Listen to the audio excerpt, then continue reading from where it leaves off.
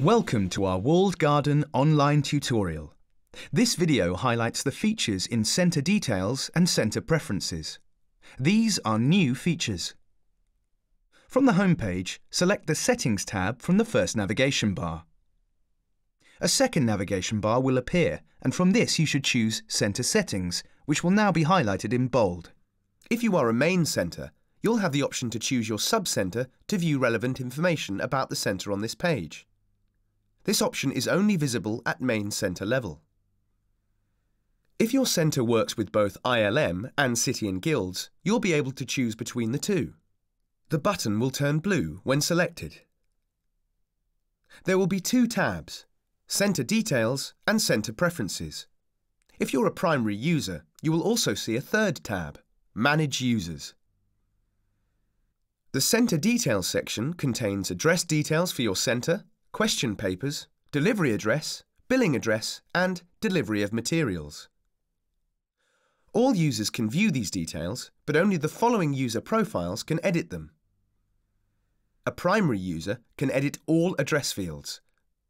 A secondary user can edit only the delivery of materials address. A finance user is able to edit only the billing address. To edit an existing address, click on the blue Edit Address button next to the one you want to change. You'll be presented with a pop-up screen with the address fields to edit. For the delivery address, you have options to edit, delete, or enter a new address.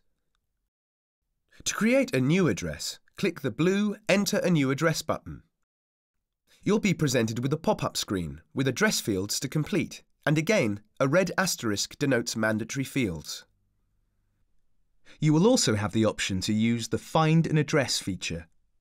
Enter the street name or postcode for the address and select from the search options presented. Address fields will automatically be completed once an address is selected. Once you've entered the address details, click the Create Address button at the bottom of the screen. If you'd like this to be your centre's default delivery address, just check the tick box under the address details. If your centre works with both ILM and City and Guilds, you have the option to apply this change to both by checking the tick box.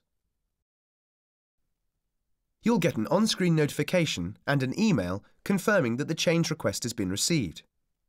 This change will take up to 5 working days to be updated, and you'll also get an email notification when this has been done. To edit, click the grey Edit button. You'll be presented with a pop-up screen with the address fields to edit. To delete a delivery address, click the grey checkbox. You'll get an on-screen dialog asking you to confirm that you would like to delete this address. Click OK to do this. You will get an on-screen notification and an email confirming that the request has been made, and the address will take up to 5 working days to be deleted. You'll receive notification when this has been done. When a change or deletion is pending, the address will be highlighted in pink until the change has been made. The Centre Preferences tab contains options relating to certification and invoicing for your centre. All users can view these details, but only the following user profiles can edit them. A primary user can edit all fields.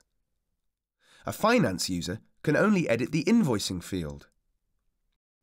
Within the Invoicing section, you can select from the drop-down menu regarding how and when you receive invoices. Within the Certificates option, you can choose how often certificates should be dispatched to you. Certificate of Unit Credit Opt-in or Out allows you to select whether you'd like CUCs to be dispatched. The White Paper On or Off selection relates to the results list being dispatched with certificate orders. Notification of Candidate Record On or Off relates to the notification of candidate results piece of white paper being dispatched. Once you have amended any of these options, click the green Save Changes button at the bottom right of the screen. You'll get an email confirmation that the changes have been implemented within 5 working days. We hope that you have found this tutorial useful. Check out our online resource hub for further information.